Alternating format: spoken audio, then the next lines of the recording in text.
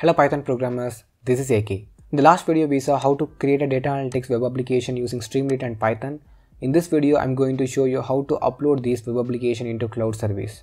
As you know, in the last video I told you I'm going to upload this web application into Azure cloud, but I faced one problem in the Azure. When I tried to use my debit card for accessing the Azure portal, it's showing the validation error. I tried my credit card and debit card for accessing the Azure portal, so it is showing the validation error.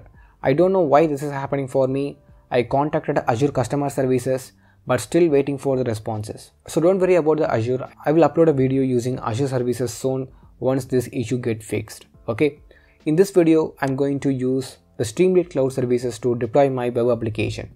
You don't need to worry about the deployment of Azure because the concept of Azure is almost same in all clouds. Deploying in Streamlit is very easy than Azure. In Azure, you have to create the Azure resources separately. But in Streamlit, you don't need to do that.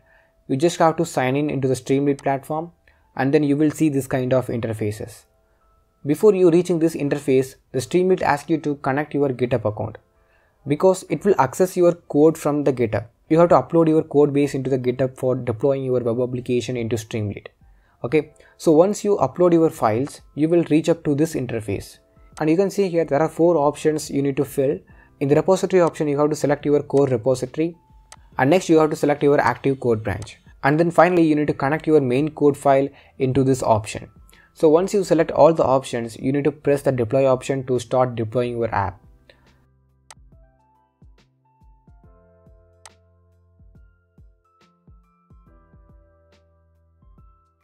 So look at this, once I press the deploy button, it takes only few seconds for me to deploy my app.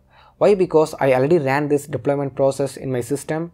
So it happened very fast for me, but for you it takes little bit of time to deploy. So before you deploy this app, you need to understand one thing.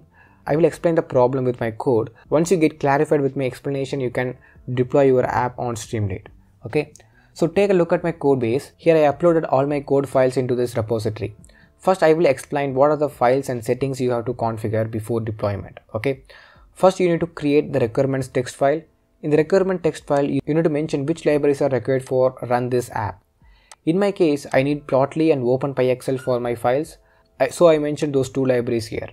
And then go to my main code. In the main code, I made some changes. The changes are very simple. I uploaded my dataset into GitHub URLs. I always recommend you to upload your data files into GitHub URLs because it is always safe if you upload your dataset into URLs. By doing this, you don't need to set any local path for the datasets. Okay. And the third one is always convert your Excel files into CSV ones because I faced this error while deploying my app into Streamlit. So once I converted the Excel files into CSV, I didn't face any errors while deploying. Okay, so this is how you have to deploy your web application into Streamlit. I'm sorry for the Azure thing. I hope they fix that issue soon. I will make Azure deployment video once it gets fixed. Okay, so that's all about this video. Thanks for watching and thank you. See you on next week.